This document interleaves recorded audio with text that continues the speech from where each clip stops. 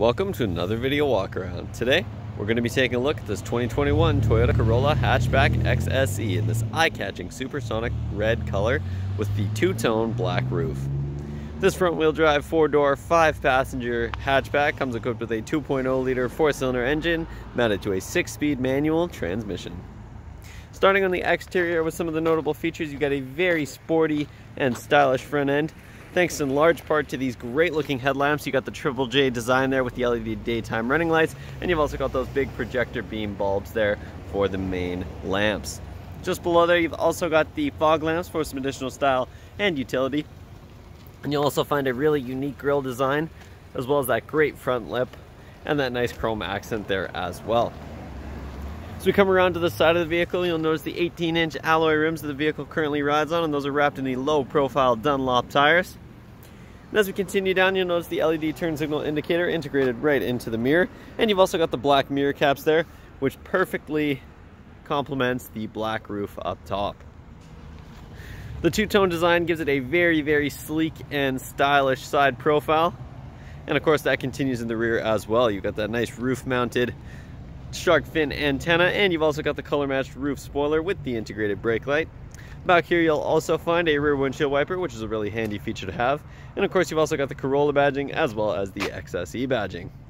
Underneath there you've got the dual exhaust with the chrome tips integrated right into the bumper. It looks absolutely fantastic, very, very sporty. And this vehicle is absolutely loaded with performance and features, so let's go ahead and hop inside and take a look at all the bells and whistles. Hopping inside this sporty hatchback is nice and easy thanks to the proximity smart key system, though of course you do have your standard remote keyless entry options on the key fob here, and you've also got a really stylish overall key fob. Like I mentioned, it is a proximity smart key system. Simply walk up with the key on your person and put your hand in the door to unlock the vehicle, and when you hop out you can press those two lines there to easily lock the vehicle. Inside you're greeted with this gorgeous two-tone seating. You've got the nice fabric insert in the middle of the seat here, and then you've got this great black leather up top with the very nice accent stitching. You'll find that down the middle of the seat as well as on the bolsters and the headrest there. And of course, just below the driver's seat, you do have the power adjustable seat controls, including your power adjustable lumbar support. And if you take a look in the footwell there, you've got those Corolla branded all-weather mats, which make them nice and easy to clean regardless of how dirty or wet they get. So let's go ahead and hop inside and take a look at this feature-rich interior. The features inside this hatchback start with the push-button ignition. Simply put your foot on the brake and the clutch, because this is a standard, and push the button to start the vehicle. If you take a look over at the driver's side door panel here, you'll find a very nice design, including a nice leather-wrapped armrest, and you've also got this glossy black panel that houses the controls for your power windows, locks, and mirrors. And just above there, you've got the nice white accent stitching that follows along the door panel there. You'll also find this nice little silver door pull with the glossy black outside, and just underneath there you do have a little bit of extra storage in the door panel, as well as an extra cup holder, and of course you've got the speaker integrated in there as well. If you take a look just to the right of the door panel, you'll find the dimmer switch for the gauge cluster, as well as the buttons to toggle your automatic high beams, heated steering wheel, and windshield wiper de-icers. If you take a look over at the steering column here, you'll find the manual adjustment for your tilt and telescoping steering wheel, so you can get that in the perfect position. And if you take a look just behind the steering wheel at the turn signal stalk, you'll notice that this vehicle does come equipped with automatic headlights, which is a very nice set it and forget it feature. And you've also got the switch for the fog lights that I showed you on the exterior. If we back up and take a look at this heated leather wrapped steering wheel here, you'll find a very nice design, including this nice little silver accent piece on the bottom spoke here. And on the left-hand side of the wheel, you've got the buttons to navigate the screen in the center of the gauge cluster. And I'll show you what's included in that in just a moment. You've also got the Bluetooth hands-free calling button, as well as on the bottom, you've got the volume rocker for your audio system and the voice recognition button. If you take a look up in that screen there, you'll notice the massive digital speedometer. And in the top left-hand corner there, you've got the lane departure alert indicator. And on the top right-hand side, you've got the time. On the bottom there, you'll also find the odometer as well as the exterior temperature.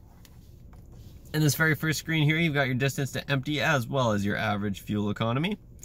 Next, you've got the screen which will show whether or not you've got your lane departure alert toggled on or off, and you can also check the radar guided cruise control follow distance. As you adjust with the buttons on the steering wheel that I'll show you in just a moment, you can see it adjust in this screen here. You can also click down to see a compass, and as an added little bonus today, you've got a little Corolla hatchback in the center. And that's a nice feature to quickly check which direction you're traveling. Next, you've got your audio system, so you can check what's playing and adjust it without ever having to take your hands off the wheel or even glance at your infotainment system while you're driving. Next, you've got your trip distance, so you can check your trip distance and time, and you can also adjust that. That is a drive info screen, and I'll show you where to adjust that in just a moment. Next, you've got all of the settings for your safety features, including your lane departure alert, pre-collision system, blind spot monitoring, and rear cross traffic alerts. You've also got access to some additional vehicle settings as well as the meter settings. And in vehicle settings there, you can adjust the drive info that I just talked about. Finally, you've got any relevant vehicle messages or warnings, and they will display on this very last page here. If you take a look back at the steering wheel, on the right-hand side here, you'll find the buttons to adjust the radar-guided cruise control follow distance, as well as toggle your lane departure alert on and off. And speaking of cruise control, you've also got the cruise control buttons here, and just below you've also got the audio mode button as well as the track selector buttons. If you take a look in the center of the dash here, you'll find that tablet style infotainment system sticking up from the center of the dash, and that does include navigation, which is a very nice feature to have. You can quickly check where you are and set your destination.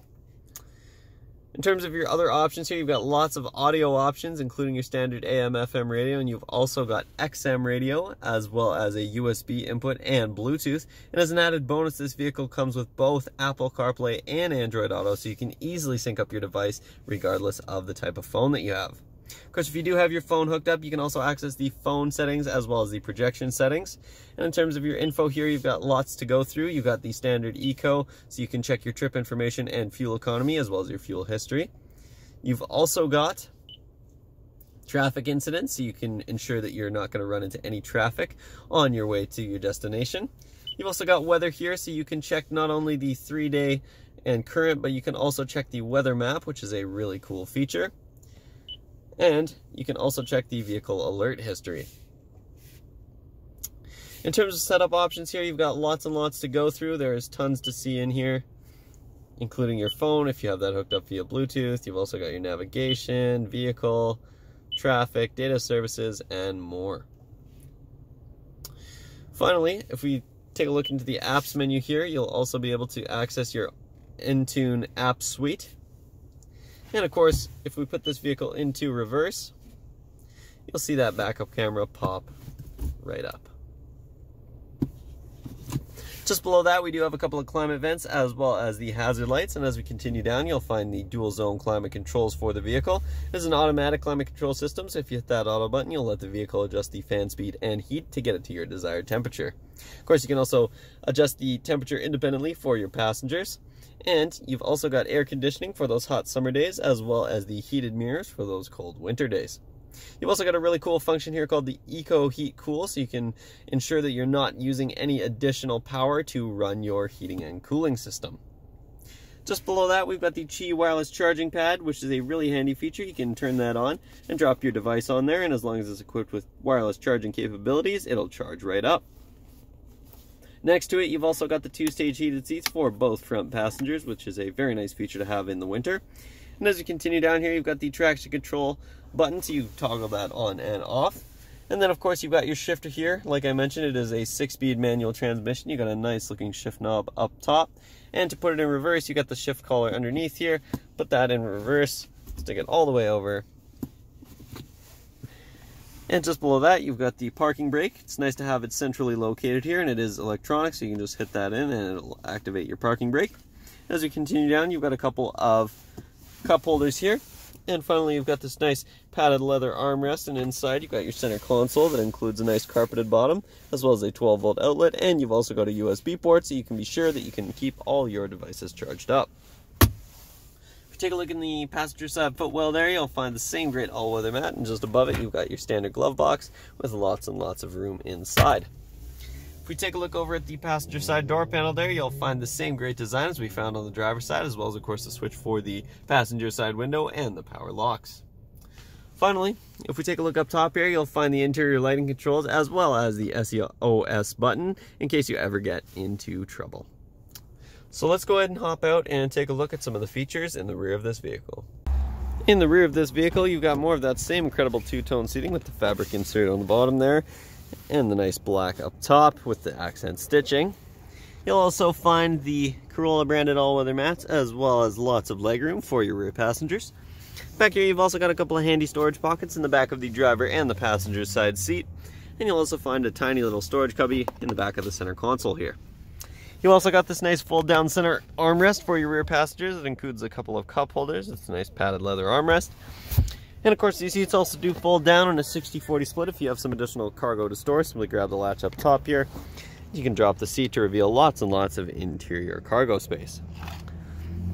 We'll go ahead and take a look back there, but before we do, take a quick glance at the rear door panel. Get the same great design as we found in the front, as well as of course the switch for the rear windows. And as an added bonus, you've got the cup holder up top, which is a handy feature, so you don't have to reach down to grab your drink. Let's go ahead and pop the hatch, and you'll be pleasantly surprised with the amount of cargo space in back here. You've got a nice deep cargo area with, of course, the standard Corolla carpet mats if you want to switch those out. And up top here you do have the cargo cover to help keep all of your cargo out of sight. Underneath here you'll also find the fix-a-flat kit in case you ever get a flat.